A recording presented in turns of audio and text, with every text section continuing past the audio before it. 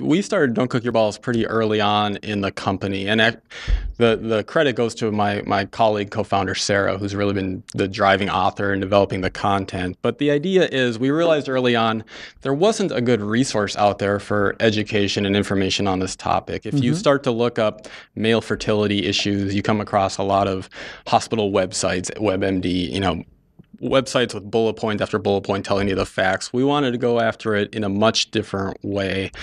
The fact is that this is a topic that's very difficult for people to talk about, right? You're talking about sperm, you're talking about testicles, and guys don't want to go there. Hey, listen, they're sensitive, literally and figuratively. Like your testicles are sensitive. That's why they say you Extremely get kicked in the nuts. And people are sensitive about their fertility. Are men more sensitive than women, do you think? Is there any research on that? Are men more squeamish?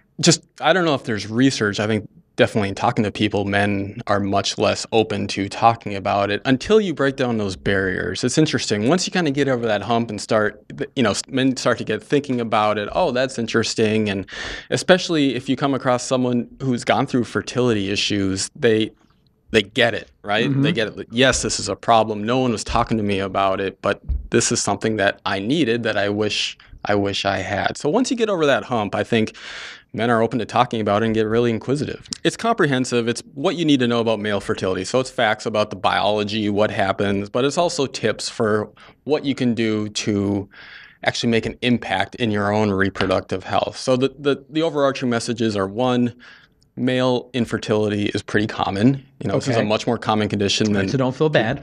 Exactly.